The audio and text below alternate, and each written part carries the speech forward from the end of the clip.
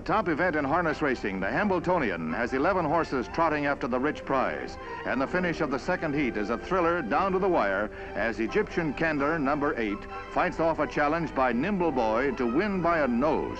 For only the 4th time in the long history of this classic, the Hambletonian goes into 4 heats when no horse was able to win 2 out of 3. The weather is bad and the final heat is run as darkness falls. The winners of the 3 heats, Egyptian Candor, Armbro Flight, and Shortstop, now battle it out for the $60,000 top prize. Shortstop breaks and goes off stride. It's now a 2-horse race. Down the stretch, it's a seesaw battle. First one horse, and then the other is in front. Shortstop made up lost ground after his break, but it's Egyptian Candor who gets the nod over first by a nose.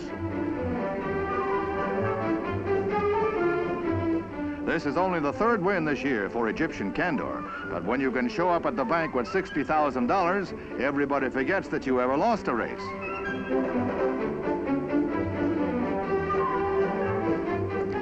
Egyptian Candor is the Cinderella horse of the harness world.